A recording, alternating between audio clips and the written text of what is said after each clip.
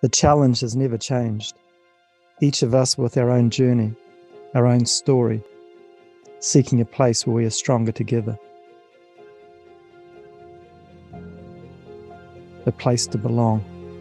A place from where we can perform powerful deeds. Our ancestors told us of such a sacred place. When I was 12, the idea of whakapapa was passed down to me. It sits at the heart of my work with teams today.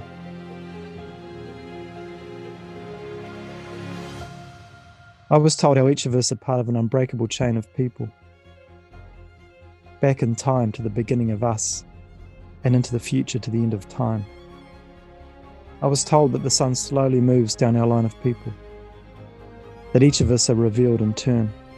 Stories, knowledge, our guiding beliefs passing from one generation to the next. I was taught that what we do together when the sun is on us will be our legacy.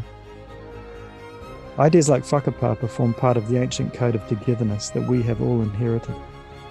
For me, it is the starting point of belonging.